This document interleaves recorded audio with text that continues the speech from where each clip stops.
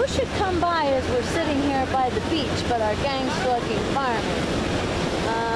Now, of course, this is a coincidence. And notice the double bind. They wave as they gang stalk.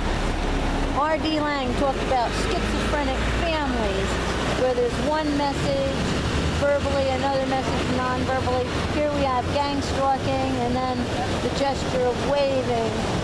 It's kind of the crazy-making government like Obama, who talks like a great president and acts like an idiot.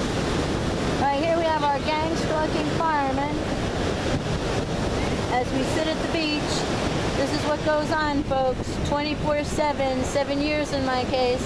How much longer is Congress going to allow it to go on?